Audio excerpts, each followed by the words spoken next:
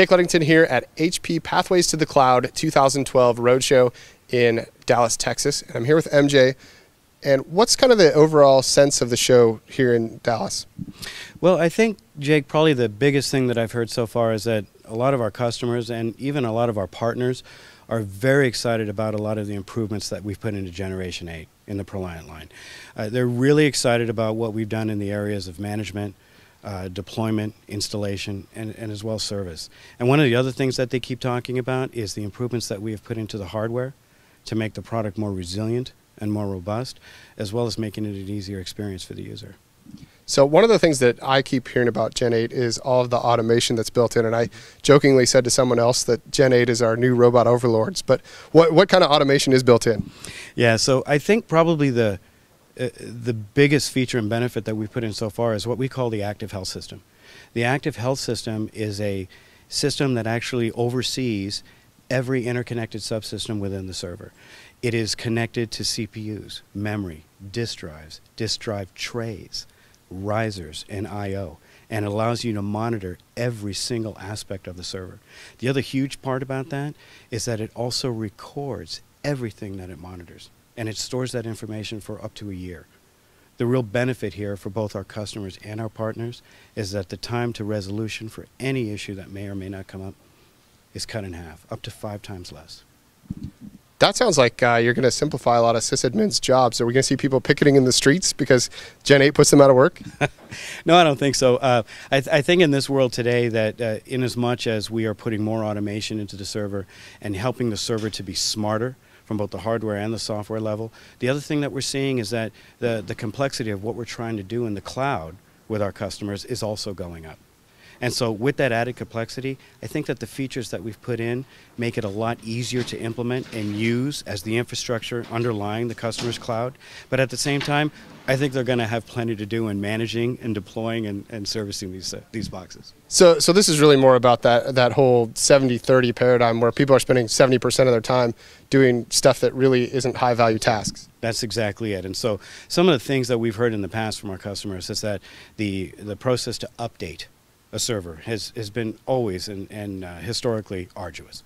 And so we have automated so much of that process. And what we've done is incorporated pre-tested software and drivers that are accepted by and large by the system that's running automatically with no reboot required. And if a reboot is required, it's only required once. And we're moving forward to automate more of that process as well. The other thing that we've done is that Active Health System that I talked about, in that it interconnects and talks to every subsystem within the box, allows us to get to resolution on any issue that's going on, including anything that may happen through a predictive alert. And I think all of this really helps the customer to have a more resilient platform, a smarter box, a box that runs and monitors and does things for itself. That way they've got more time to do things that are more proactive to really affect the business. One of the things I also heard mentioned was there's a smart socket, I guess. What is that? So the smart socket, I'm glad you brought that up, is an HP-only innovation. What it allows us to do is it allows either a customer or any service organization to install an additional processor, replace a processor, whatever the situation might be, every single time without bending a pin. And we've engineered this through our partnership with Intel in that inserting the processor, every single pin goes exactly where it needs to go the first time, every time. 0 failures. I know as somebody who used to build my own computers, even at home, that bending those pins is a real problem. What's the innovation there? How's it taken this many years for that to happen? Well, I don't know. Maybe it's just taken this many years of pain for us to do something about it. But the real driving factor behind this is that these processors today have over 1,000 pins.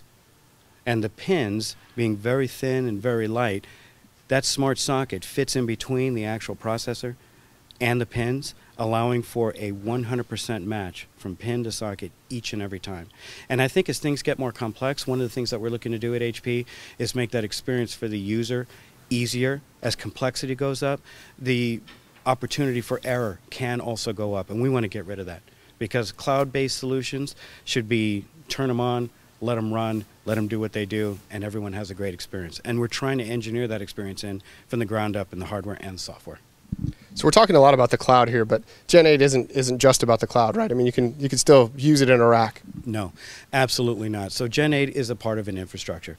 It is a hardware platform that the innovations we put in with hardware and software make it is what it is today, which is a huge leap forward from G7 or G6. The fact that we mentioned cloud is that right now cloud is one of the #1 items on all of our CIO customers' list.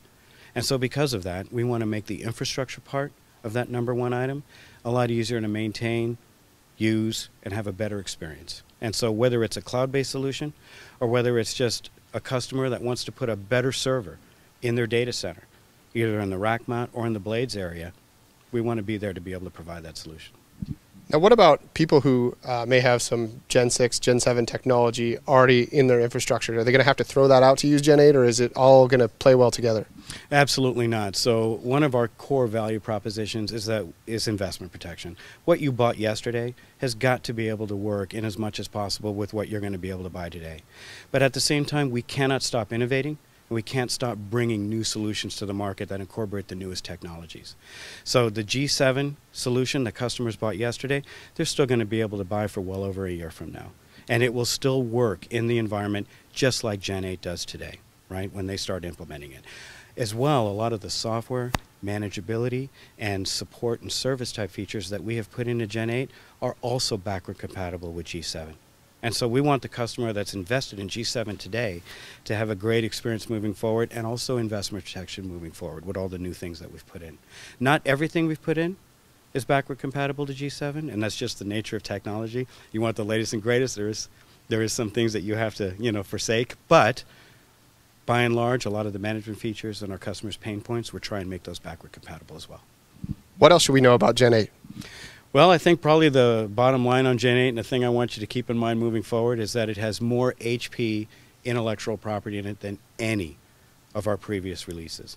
It's got over $300 million of investment, and over 900 patents were filed as far as developing this product line. If you want a more manageable, more automated, and more robust server platform, Gen 8 in the ProLiant platform is the way to go. Excellent. Well, thanks, MJ. Thank you, Jake.